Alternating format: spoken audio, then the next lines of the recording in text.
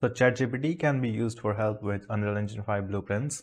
In this video, we will see how. So for example, if in our first-person game we needed help with finding out the direction in which our player should go when it is on wall.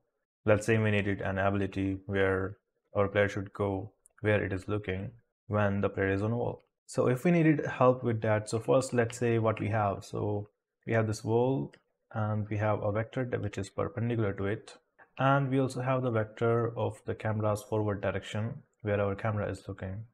Now what we want is a vector, a third vector, which is along the plane, which is bound to the plane. So that means that vector should be perpendicular to this right vector, because this vector is perpendicular to the plane.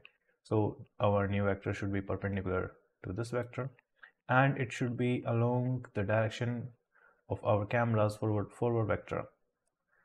So let's see how ChatGPT can help with that. So we can just ask ChatGPT for help. We describe the problem. So for example, here we have said in 3D space, I have a vector called A and a vector called B. B is our camera forward vector and A is the right vector of the wall. I want a vector C which is perpendicular to A but along the direction of B. So ChatGPT helps with some of the maths. Sometimes it can be wrong and many times it can also be right. Then we just ask it, tell me how to do it in blueprints in Unreal Engine 5. And it can also give us step-by-step blueprint instructions. For example, it asks us to set up variables, create variables, and ensure they are normalized. Then project B onto A, use the dot product, and all that. Then it helps us with the full node layout.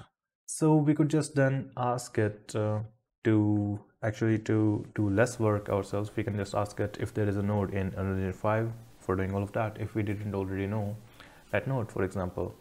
So yeah, turns out in this case we have. So here ChatGPT just told us that we have this node, project vector onto plane, that we can use.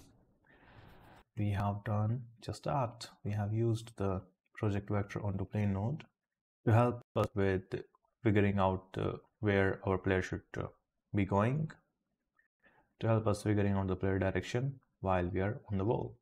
Also, it is very helpful if we know some basics of vectors and 3D geometry. And I found this series helpful, Math for Gamers by Freya on YouTube. Also, there's this 3 Blue 1 Brown channel on YouTube, which also explains vectors very well. So it is helpful knowing some basics of vectors and 3D geometry for game dev.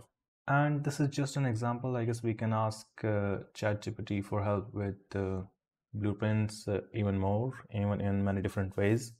And we can go in any direction on the wall after implementing it. That's all for today's video. Let me know what you think about it. And I'll see you in the next one.